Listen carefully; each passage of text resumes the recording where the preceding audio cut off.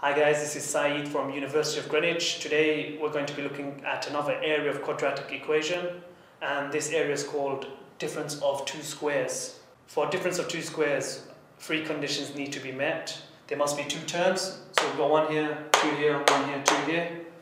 They both need to be separated by a negative sign. There's two negative signs there.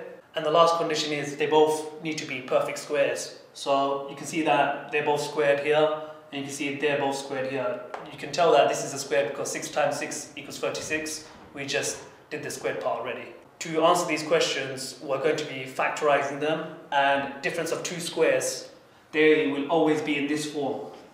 So it's always x plus whatever your number is, and then it's x minus whatever your other number is.